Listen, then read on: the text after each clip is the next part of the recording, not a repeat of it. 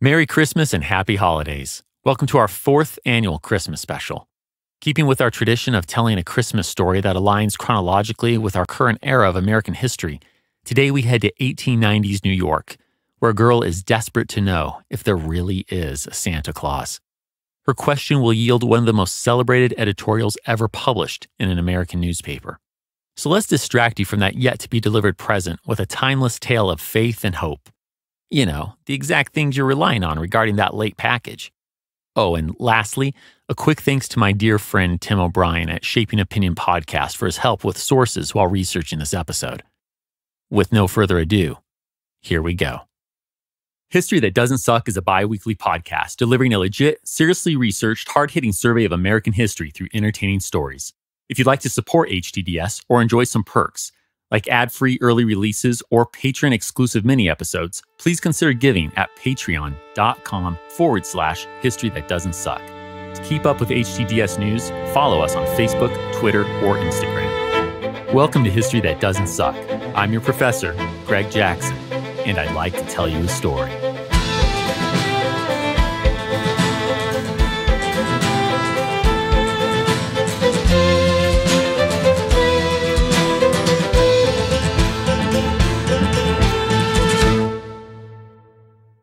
It's July 1897, and an inquisitive 8-year-old girl with bright eyes and curly hair named Virginia O'Hanlon has a question. It's consumed this youthful New Yorker's mind for some time now. She's studied it, asked her friends about it, yet definitive proof remains elusive. Still, she must know. Is there a Santa Claus? Virginia is now so distraught she's even willing to go to an adult who, though trusted, is one whom few children ever wish to discuss the veracity of Kris Kringle. Yeah, she's going to ask her father. There's little record of their discussion. I can't tell you if she asks over dinner, while they casually walk the streets of their Upper West Side neighborhood, or perhaps just after a bedtime story, all settings in which this very conversation between a parent and a young child has undoubtedly taken place countless times before, and will yet happen countless times again. But whatever the setting, I can tell you that Virginia's father doesn't provide one of the handful of typical responses to the question. He doesn't offer a definitive answer at all, in fact. Instead, the coroner's physician points his daughter toward a newspaper that he maintains never publishes a falsehood: The Sun. If you see it in The Sun, it's so, the good doctor assures his daughter. And by that logic, why not ask the editor of this paper with unimpeachable integrity? That's exactly what little Virginia sets out to do. Writing in black ink and without the benefit of lined paper, the 8-year-old puts her best cursive to use. She's let a little too much ink flow on a capital E, but otherwise, our small author flawlessly pens the following. Dear editor, I am 8 years old. Some of my little friends say there is no Santa Claus. Papa says if you see it in the sun, it's so. Please tell me the truth. Is there a Santa Claus? Virginia O'Hanlon, 115 West 95th Street. The 4-sentence note is then placed in an envelope, postmarked, and mailed across the city. Unable to know if the paper will answer, or even verify if the letter reaches its destination, Virginia will faithfully scour the Sun's forthcoming issues with hopes of seeing a reply. It's now September 1897. That's right, 2 months since Virginia sent her letter. It didn't take that long for the U.S. Postal Service to do its job. It just took that long for those in the Sun's mailroom to do theirs. Nonetheless, the small envelope has finally made its way to the desk of the paper's editorial page editor, a pioneering author in science fiction literature named Edward Page Mitchell. He reads the letter and decides the paper should respond. Edward assigns that task to his lead editorial writer, Francis Pharcellus Church. Now Francis, or Frank as his friends know him, isn't interested in answering Virginia's letter. Not in the least. Edward will later recall, one day in 1897, I handed to him a letter that had come in the mail from a child of 8 saying, "Please tell me the truth. Is there a Santa Claus?" Her little friends had told her no. Church bristled and pooh-poohed at the subject when I suggested that he write a reply to Virginia O'Hanlon. It's ironic. Frank is on the cusp of writing a masterpiece, the American classic of all editorials. And he's not one bit happy about it. That might seem crazy, but remember, we have the advantage of hindsight. He doesn't know what a hit it's going to be. And when we consider who Frank is, his lack of enthusiasm actually makes a lot of sense. Frank's a serious newspaper man. Just after graduating from Columbia College, he was a war correspondent for the New York Times. After that, he and his brother William founded two notable publications, the Army and Navy Journal and The Galaxy. That second one published eminent authors like Mark Twain and Walt Whitman before its acquisition by The Atlantic in the 1870s. Meanwhile, Frank kept at his writing. He's been a principal editor writing here at The Sun for more than 20 years, and he's been honored with admittance to some rather prestigious organizations, the Society of the Sons of the Revolution and New York's highly selective Association of Authors and Artists, the Century Association. But beyond a lifetime of polished professionalism that might sound too serious to write for kids, Frank's private life is hardly one of family-filled, faith-inducing Christmas cheer. He has no wife, no children, and the sight of carnage and death on Civil War battlefields left an indelible impression of humanity's uglier side on the editorial writer. He's a bit cynical in his views and a skeptic, particularly when it comes to religion. Frank's an atheist. Yeah. Given that background, I can get Frank pooh-poohing as Edward asks him to write about Santa Claus. But don't make the error of misconstruing Frank's very grown-up and empirically driven mind for a hard, unfeeling heart. The man brings the best of both worlds. Edward will later say of Frank, "There was never a more delightful associate, quick of perception of the interesting in every phase of human activity except politics, for which he cared little, bless his soul. There was in his features something of that gentlemanly pugnacity, a latent aggressiveness that marred neither the delicacy of his fancy nor the warmth of his sympathies." Perhaps it's the warmth of Frank's sympathies that catches him in this moment, because as unenthusiastic as he is about this assignment, the 58-year-old writer with receding hair and a walrus mustache acquiesces. Edward will later recall how Frank, quote, took the letter and turned with an air of resignation to his desk, close quote. And so, the polished, sober-minded, childless, fact-driven non-believer Frank sits at his desk and contemplates what to write to an 8-year-old girl who hopes the sun, the ever-truthful sun, will confirm her faith in Santa Claus. Are their paradigms simply too different? No, they aren't. At least, not for Frank.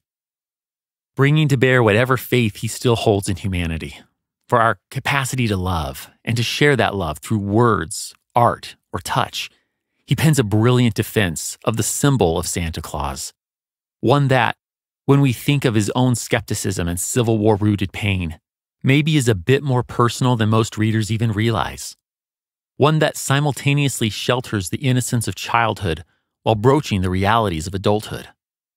He writes it in a single day, in less than 500 words. Let me read it to you.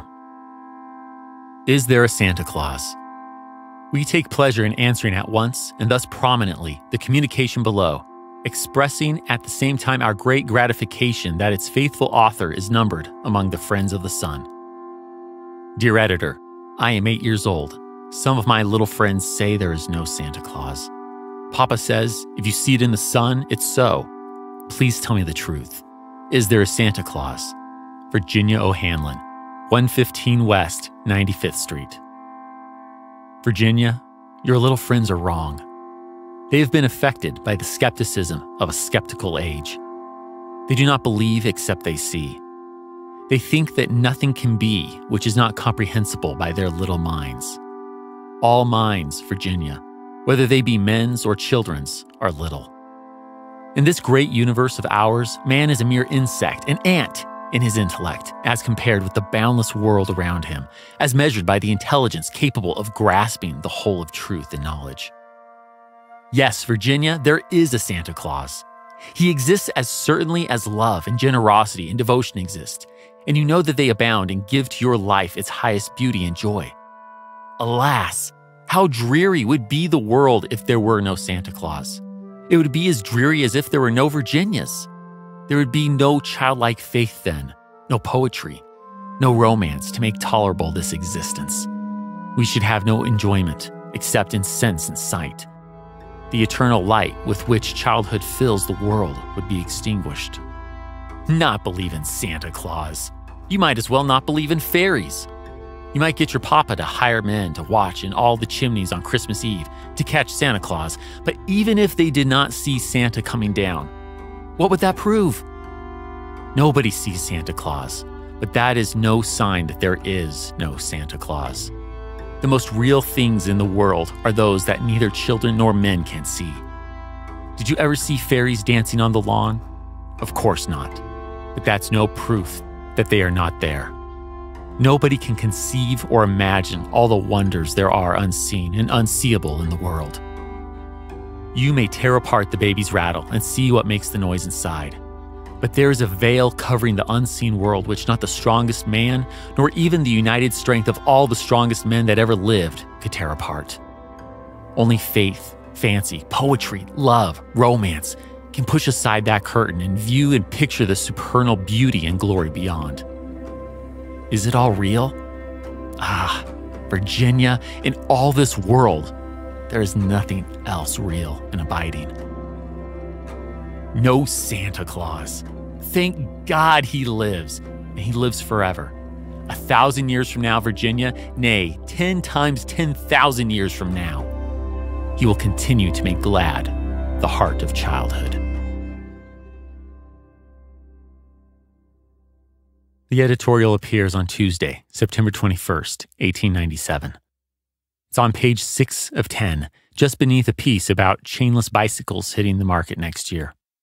Virginia is stunned. Yes, it's been 2 whole months since she wrote The Sun, but she expected her response, if she got one, would be in the newspaper's question and answer column, not a full editorial. She reads eagerly and finds it to be everything she hoped for.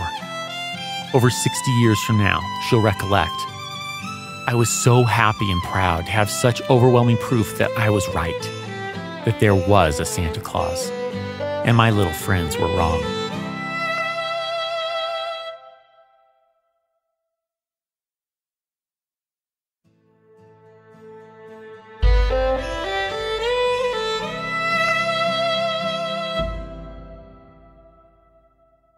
Though addressed to Virginia, she isn't the only one that takes note of the September published Santa-themed editorial.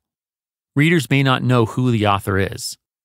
Editorials, especially in this era, are anonymous, but they see real beauty in Frank's call for faith in Santa, or perhaps, if reading between the lines, faith in ourselves and the world around us despite the worst of life's realities.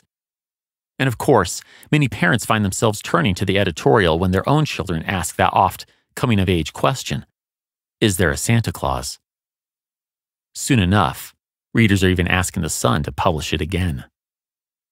Now, republishing an editorial isn't really a thing in turn-of-the-century America. It's not until Christmas Day in 1902, 5 years after the editorial's initial publication, that The Sun does finally cave and reprint it, though not without sarcastically balking that scrapbooks, quote, seem to be wearing out, close quote. Yet, as the years pass and other newspapers republish it, The Sun begins to comply more readily. It will finally do so annually and with relish by the 1920s, and will continue to do so until the iconic 117-year-old newspaper disappears through an acquisition by the New York World Telegram in 1950. But Frank will never see the extent of his editorial's reach. Less than 10 years after his initial publication, the 67-year-old writer passes away on April 11th, 1906. Devastated, his friends and colleagues at The Sun let the world know that Frank wrote the beloved editorial. Their article reads, "At this time, with a sense of personal loss strong upon us, we know of no better or briefer way to make the friends of The Sun feel that they too have lost a friend than to violate custom by indicating him as the author of the beautiful and often republished editorial article affirming the existence of Santa Claus." Close quote. Whether Frank would have wanted us to know he wrote it is something we can certainly debate. Don't get me wrong, I'm sure he would have appreciated his friend's sentiments, but the strict newspaperman might not have appreciated their breaking the editorial code of anonymity. Now finally, what becomes of the one who started it all, Miss Virginia O'Hanlon? She grows up. She earns her bachelor's degree from Hunter College in 1910. Unknowingly, I assume, Virginia then follows in the footsteps of her favorite editorial writer, Frank, by going to Columbia, which is now a full-fledged university, to obtain her master's in 1912. It's around this time that Virginia gets a taste of what Frank might have meant in his editorial when he spoke of a world with, quote, no romance to make tolerable this existence. Close quote. Only recently married, Virginia's husband, Edward Douglas, leaves her shortly after she becomes pregnant. The single mother gives birth to a daughter and raises her alone. But Virginia doesn't let this moment of heartbreak dampen her soul. She builds a beautiful life. Virginia teaches school and continues her own education. In 1930, she completes a PhD in education at Fordham University with a dissertation entitled The Importance of Play. In its abstract, Virginia tells us that, quote, upon reflection, it seemed to the writer that not only the happiest memories of her childhood, but many of her most abiding interests and small successes had their beginning in play life. Her topic and that sentiment are all too appropriate for one who, as a small girl, wrote a letter inquiring about Santa Claus. Then again, her entire career seems fitting. For 43 years, Virginia educates and serves the children of New York as a teacher and then principal. She retires in 1959. But now, over 60 years after writing her letter to the sun, does a much older Virginia still believe in the jolly old elf? Here's how she answers that question in an interview the very same year she retires. Well, of course I do. Everybody wants to know, particularly at Christmas time, that there's some kindly person interested in his well-being. It gives a glow to living. Whether it really is a person or a spirit doesn't really matter very much, does it? Some people say we shouldn't believe in things we can't see. This is most unrealistic. Look at all the nice things that have happened to me because of Santa Claus. She'll reiterate her belief the next year, in 1960, to Perry Como on his show. And that same little girl, Virginia, is with us tonight, and I'd like to have you meet a very charming Miss Virginia Douglas. What has been happening to you in the years since you wrote the letter to the New York Sun? Well, so many wonderful things. It's been a wonderfully full life. In other words, you're convinced, really convinced there is a Santa Claus. Absolutely. This letter has been answered for me thousands of times. Yeah. It seems Virginia's taken Frank's less literal view on Kris Kringle to heart. 81-year-old Virginia dies in 1971. But while she, Frank, and even the Sun newspaper may no longer be around, her letter and Frank's response live on. The now famous editorial is revisited and republished every Christmas season by countless newspapers, blogs, and, well, even podcasts now. It's appeared in more than 20 different languages. The story of the editorial has even been told as a children's book and through TV specials. Well over a century since its writing, it seems that Frank's timeless appeal to believe in Santa Claus, or perhaps simply to keep hope alive despite what life can throw at us, remains as meaningful in our skeptical age as it was in his. But whatever the exact reason that editorial enjoys such a staying power, one thing is certain.